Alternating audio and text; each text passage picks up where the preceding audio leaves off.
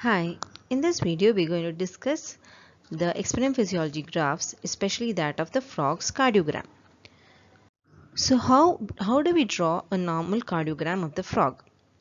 So see, this is the experimental setup while we record the normal cardiogram. So here you can see that this is a frog. We've dissected out the heart and we've suspended it on this starling's heart lever. Okay, so if you're going to magnify this view, it'll be something like this. You can see here we've got four chambers. So the first one here, which is shown, is the sinus venosus. This is the pacemaker of the heart. And then here we've got the atria, and then we've got the ventricles, and finally we've got the bulbous arteriosus.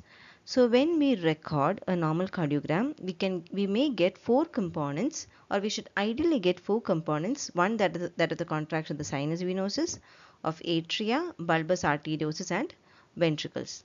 At this point, I would like to tell one more point. There are different methods by which this experimental setup can be done. So in some experiments, when the heart contracts, the systole will be recorded as a downstroke. But in other experimental setups, when the heart contracts or the systole may be recorded as an upstroke. That is why I have given two versions of the cardiogram. I have already posted the version 1, which uses a Starling's heart lever, and this is the version 2. So this is the normal cardiogram, and as you can see there are many tiny waves, right? So here the upstroke is the systole, whereas the downstroke is the diastole. So, and you can see that in the systole there are many small waves here. Okay, so these are the contractions. So this is the ideal graph of the cardiogram, and these small waves are the contractions of each part of or a chamber of the frog's heart. So the first small wave is caused by the contraction of the sinus venosus, then by the contraction of atria, then contraction of ventricles, and finally by the contraction of bulbous arteriosus. So this is the ideal cardiogram. But normally we get something like this, wherein you can see that there are only basically two waves. That is because the contractions of two chambers get fused. So the first wave is due to the contraction of the sinus venosus and atria, whereas the other one is due to the contraction of the ventricles and bulbous arteriosus. The next experiment is the effect of warmth and cold on frog's beating heart. So first we'll see the effect of warmth. So when you draw the graph, you can first start with the normal cardiogram, starting with the systolic component first. Okay. Then we'll draw the effect of warmth on sinus venosus. So you have to draw a graph like this.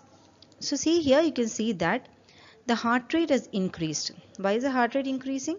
See, sinus venosus is a pacemaker in case of frog's heart. So when warmth is applied on sinus venosus, the metabolic rate will increase, and so the impulse rate will increase, and thus the heart rate will increase. Now you can notice one more thing, the amplitude has decreased. Why?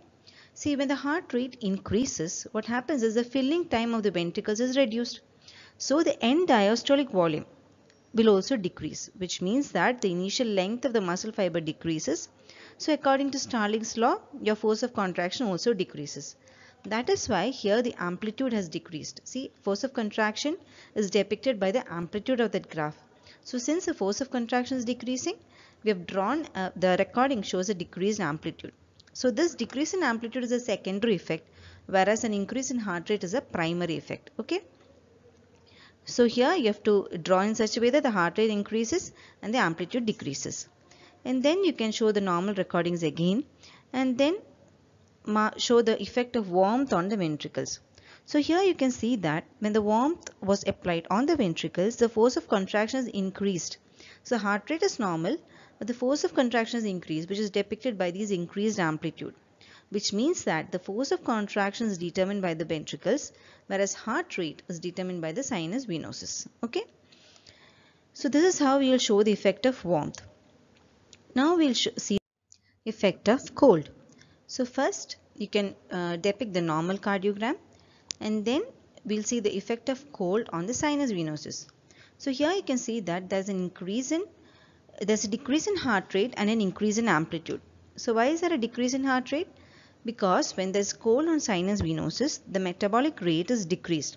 So the impulse production will decrease, and so the heart rate is reduced. That is the primary effect. See, when the heart rate is reduced, there will be more filling time for the ventricles.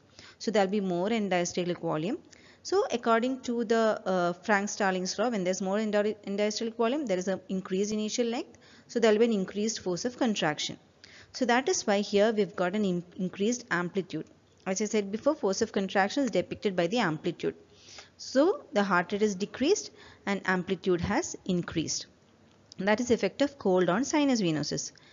Then we'll draw the normal cardiogram again, and then we'll see the effect of cold on the ventricles. So here you can see that the heart rate is normal, but the amplitude has decreased. Why? When there is cold on the ventricles, the metabolic rate is decreased and the force of contraction will decrease. So that is why here we've got a decreased amplitude.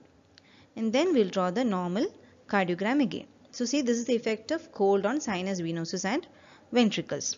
So from this graph, we can see that the heart rate is determined by the sinus venosus and the force of contraction is determined by the ventricles. Our next experiment is Stannis ligature.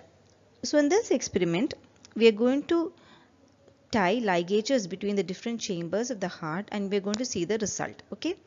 So the first ligature is placed between the sinus venosus and the atria, right? And then after tying the first ligature, we'll record its effect, and then we'll tie another ligature between the bulbus arteriosus and the ventricles. And after we position the second ligature also, we'll take the recording. So this is how we do the experiment of Stannis ligature. So we'll see how to draw the graph. So first we'll start with a normal cardiogram, and then we put on the first ligature, which was between the sinus venosus and the atria.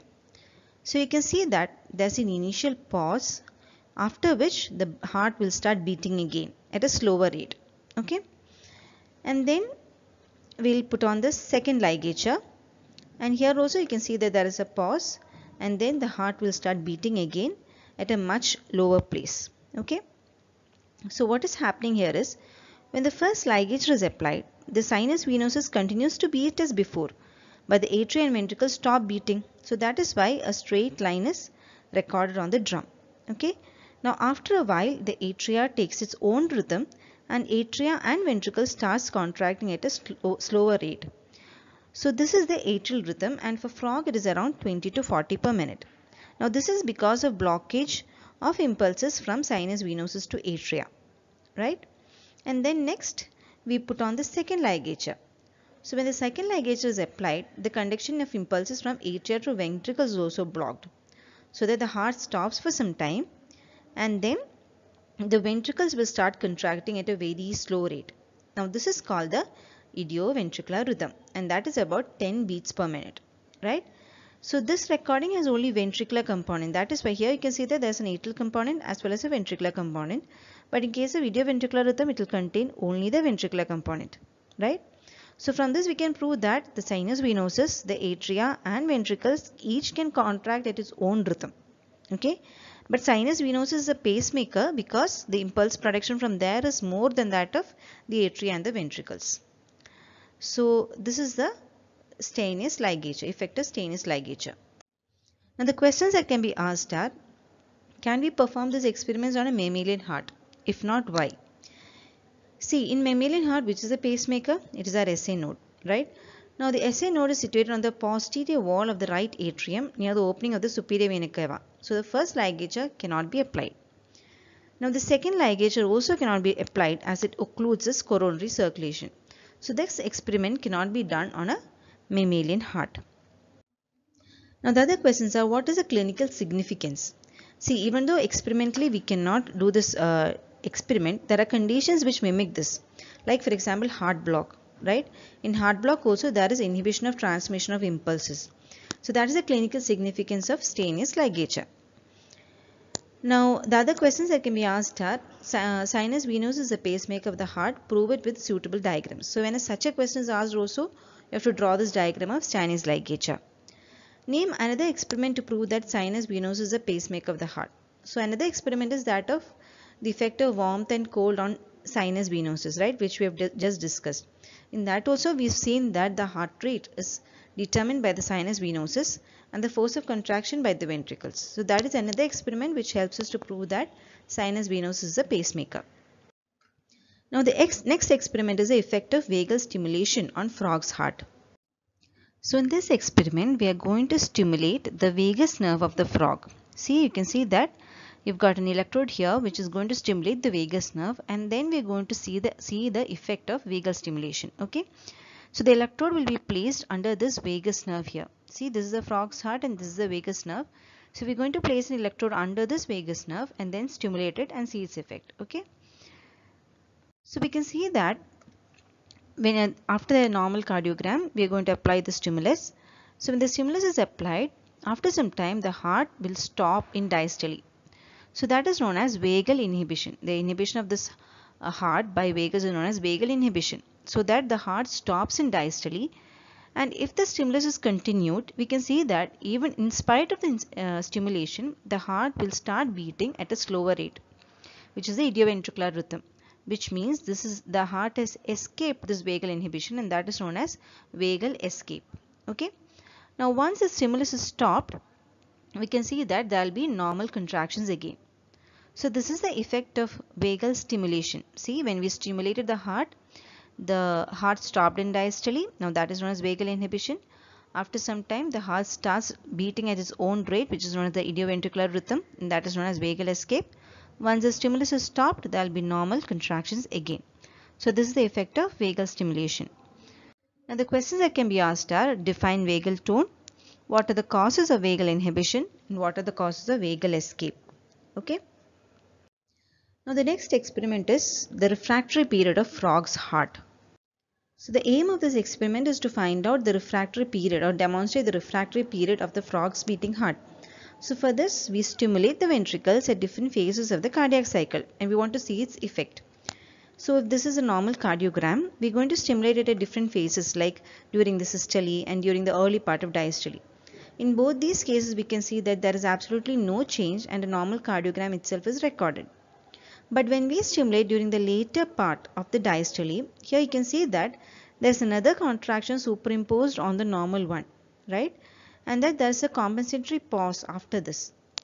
And then the next beat after this stimulus has got an increased amplitude, and that is known as the post-extrasystolic potentiation, right? So when the second stimulus was applied during the relative refractory period or during the later part of the diastole, it was seen that there was an extra contraction superimposed on the first one, which is known as extrasystole.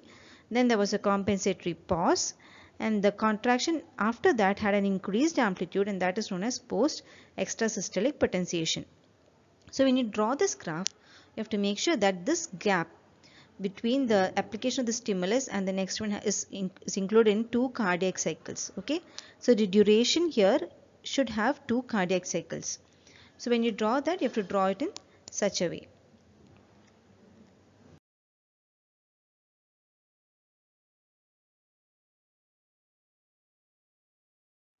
Now the questions that can be asked are: can cardiac muscle be tetanized, and explain. So we already know about how long the refractory period of a cardiac muscle is and its different phases, the absolute refractory period and the relative refractory period. So we have to say about that here. And also you have to know the ionic basis of the long refractory period in cardiac muscle. So these are the questions that can be asked. So in this video, we've discussed the normal cardiogram, the effect of warmth and cold on sinus venosus and ventricles. We've also seen the sinus ligature, the effect of vagal stimulation, as well as we have demonstrated the refractory period. Okay, so I hope these graphs are clear. Thank you.